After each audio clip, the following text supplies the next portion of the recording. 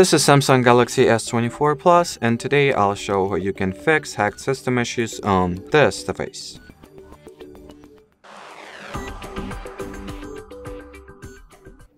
So to start, I recommend that you go into Settings, Apps, and look through each individual apps on your apps list here. See if you spot any application that seems suspicious or sketchy to you. Perhaps the app that you do not recall installing, and well, such app should not be a Samsung system, Android or Google app obviously.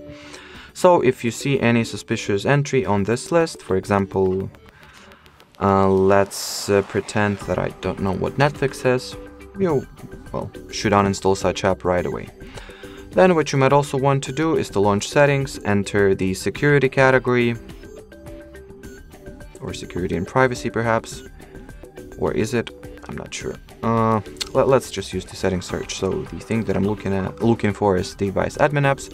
Yeah, but it was in the security and privacy in the more security settings. So here you have it.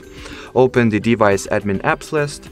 See if any app has this permission, and if it does, like let's pretend this one had this permission before I got here. What you want to do is to switch it off. See if it will resolve your issue, and if it will, that means that this app was causing all your security related problems. So not only you should not reinstall this permission for such app, but also you should uninstall it right away. And the final advice that I have for you guys is that you go into Google Play Store, here tap at your profile picture, launch the Play Protect, and scan your system using this Play Protect feature.